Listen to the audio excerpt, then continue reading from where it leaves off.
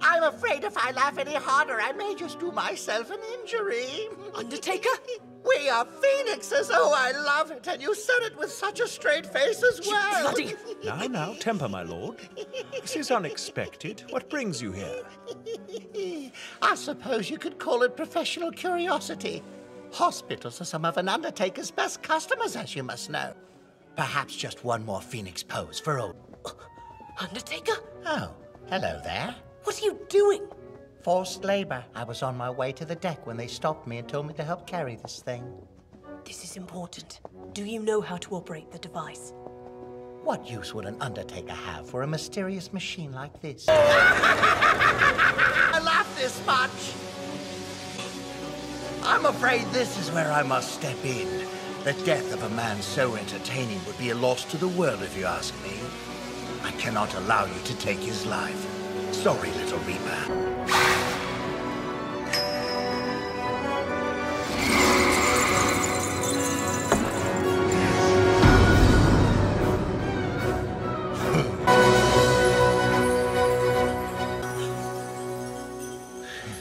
I suppose it's over now.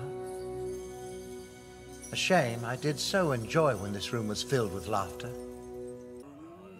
I don't understand this. You cloaked your true power masterfully. Green phosphorescence is a dead giveaway. He's a Grim Reaper. That brings back memories. It's been half a century since anyone called me that. Did you, though? When you began relying on the technology I offered, your work was no longer purely mental. Do you think so? Normally, I would leave you guessing. But those Phoenix poses were hilarious enough to purchase a veritable mountain of information, so... I will tell you all. You are correct. I'm the one who reanimated our decomposing friends here. It's difficult to explain. At first, I suppose, I was just curious about people and their mortality. That is the task of the Grim Reapers, you see. We remove souls from the bodies in which they were housed, thus ending each record at the appointed time. It's what we do, day after day, without attachment, without incident. But after so much time spent reaping, my mind began to wander, to question, until one day a thought occurred to me. What if there were more after the record reached its end? Nor dead. Flesh puppets with no self of their own. Her skin may be waxy white and marred by sutures, but she's nearly as beautiful as in life. And now her mouth no longer babbles or lies. Her head is empty of all but a single desire. That must be a vast improvement over her living self, I should think. Clearly, you are still a child if you don't understand the appeal, my lord. I assure you, there are plenty of people who desire my bizarre doll. Utterly incapable of feeling... Oh, if he isn't wearing spectacles, does that mean he's not technically on the job anymore? Let's end this, shall we? If it's a battle you're after, I'll give it to you without restraint. Pack of dogs after a fox. Fascinating. I can't wait to see who'll sink their teeth in first.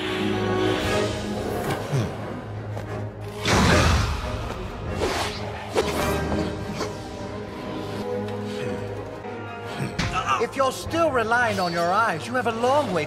How much damage can you hope to inflict with those tiny utensils? But our silver may lack in size, it makes up for it in sharpness. So I see. 3 dogs, and nobody managed to catch the fox. And here I thought you were going to back... Back as a fox! Again? Impossible! Dead sides are the sharpest blades in the world! There's nothing they can't cut! So how do you keep blocking us? They say a death scythe is sharp enough to cut anything. However, we Reapers know that claim isn't entirely accurate, don't we? There is something they can cut. Just one thing. No! Impossible!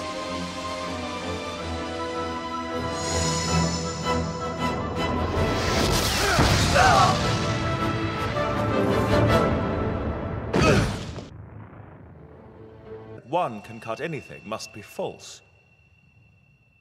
We'd been together so long, I couldn't bear to part with it, you understand.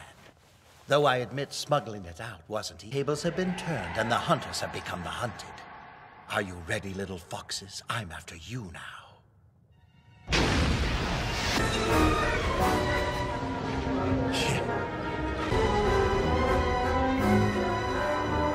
Wasted effort. Truly, I can slice through a table as easily as snapping a biscuit. But they kept you occupied long enough for me to get inside your reach. I see you have a fair hand for strategy. Luckily, I happen to as well.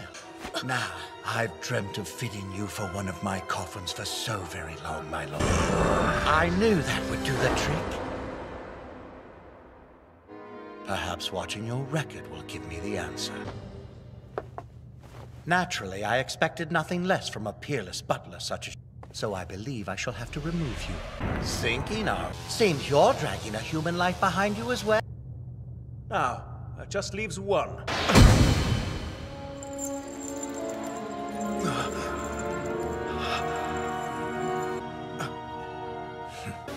You have no idea what a treasure it is to me. No doubt we'll meet again, my lord. Until then...